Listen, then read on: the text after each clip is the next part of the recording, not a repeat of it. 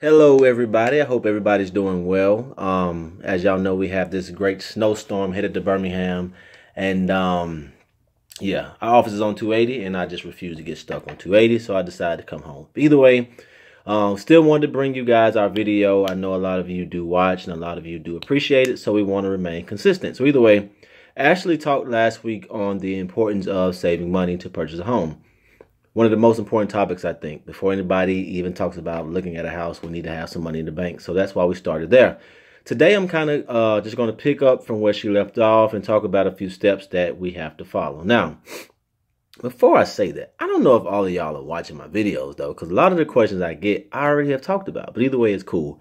I want to make sure I focus and answer the questions that I'm usually getting. And a lot of my questions are pertaining to first-time buyers. So that's why we keep, kind of dwelling on these same topics. But either way, here we go. First thing you need to talk about is your credit. Credit score needs to be a safe 640. There are several banks that will go 620. I even have some that go 580. But in order for this deal to go as smooth as possible, let's get the credit as high as we can get it. Second thing, we need to talk about saving money. There's money outside of the down payment that you will need. Roughly about $1,800 between inspection, earnest money, and appraisal. So that's money that you're going to have to spend, and that's regardless of what lender or what realtor you use. But outside of that, if you do a normal FHA loan, your down payment is going to be 3.5% of the loan amount, which means whatever amount you take out, just calculate 3.5%, boom, that's your down payment. Moving forward after that, once you get that approval, that's when you and your actual realtor can start looking. There's really no point looking at houses prior to being approved because we don't know what you can buy.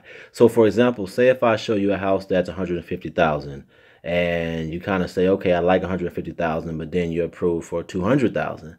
Now everything that I've shown you, you're probably not going to want to buy because now that you know that you could buy more, you're going to want to start over and look at $200,000 houses. So first thing is approval. Second thing, then we go look at houses. Once you get out there and start looking at houses, please understand there's no such thing as a perfect house. We're going to have to do some compromising with that. Not settling, but compromising. But either way, that's the next step. After we find the house, that's when we will do what's called making an offer.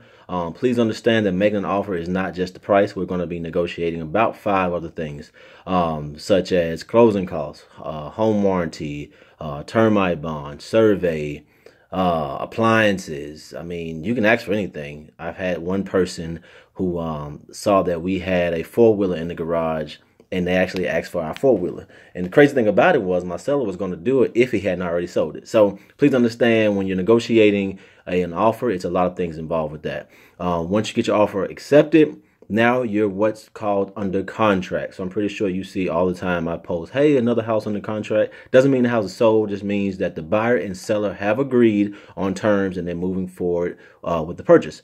Under contract typically takes 30 to 45 days. Although I do have some lenders that can do it faster. Great example, my man Steve in Washington. We just got an offer accepted. We was in a multi-offer situation, and the main deciding factor was he said he can close in 15 days. So make sure you're using lenders that, have a few options, because that could be the difference between getting your offer accepted or not. After that, going through the underwriting process is going to be sometimes stressful, sometimes painful, however you got to do it. So it is what it is. Once the underwriter gives you the final approval, that means to clear to close. That's when we will go to the closing table. If you have any money that is due, it will be needed to be brought or wired to the closing attorney that day. And that's when, we post our pictures and, do selfies and Instagram videos and pop champagne. If you're closing with me, I like to have fun. But either way, that's it, man. So I just gave y'all about the 4-minute rundown from getting approved to the closing table. So either way, call me if you have any questions, 205-253-8017. And as always, it's your dream. Let us make it come true. Peace. Y'all stay warm.